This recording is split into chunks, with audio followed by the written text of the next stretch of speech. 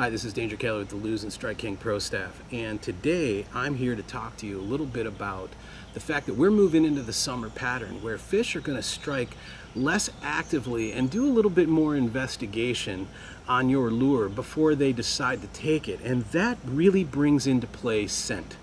All right, I don't really think scent is a big deal in the springtime. We got fast-moving lures, pre-spawn, a lot of reaction baits, a lot of strikes that are coming from murky water, etc. But during the summertime, I think scent really plays a huge factor. And something that I've come to the conclusion of, especially the fact that I tend to drag a Tokyo rig around a lot, and Tokyo rigs already have a lot of hardware, so that's a kind of a suspect rig to a fish.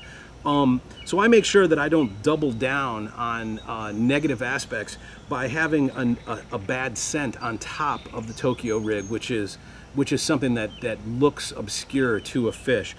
However, I'm trying to stay safe from COVID, and that means that I'm using a lot of hand sanitizer. Everywhere I go, if I go to the gas station, I get maybe a snack, I buy ice, I fill up the boat, I get a coffee, etc.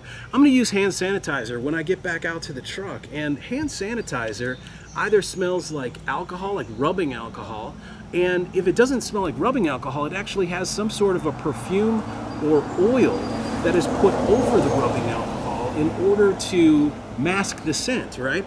That is an incredibly strong scent that a fish is going to pick up, especially during that investigation portion, whether you're throwing a drop shot, the Tokyo rig like I do, maybe you're crawling a Texas rig or a Carolina rig. You don't want the smell of alcohol or some essential oil on your lure.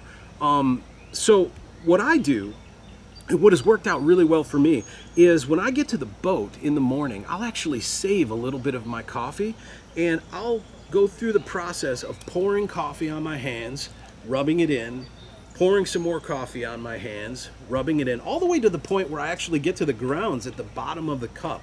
And what that has done for me is that'll actually take the smell of rubbing alcohol or whatever perfume is on top of the hand sanitizer off of my hands, and give me the confidence to handle lures without thinking that I'm going to impart a negative scent to that lure. So just a tip, go ahead and give it a try. I hope it works out for you. This is Danger Kelly. I'm with the Lose and Strike King Pro Staff, and I hope you have a great day and stay safe out there.